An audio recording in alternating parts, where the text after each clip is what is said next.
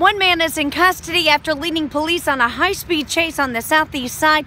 It ended with a crash here at Raymond, just east of Southeastern.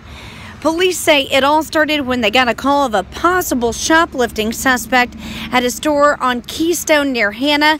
They say the man in the stolen pickup then tried to hit an officer by fishtailing in the parking lot. The officer was not hurt. He did lead police on a chase that lasted for several miles on the southeast side. He then crashed into a utility pole, knocking out power to PNC Bank here at the corner.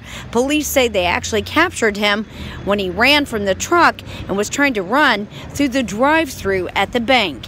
The man was taken to the hospital after police say he admitted to them that he was smoking meth during that pursuit.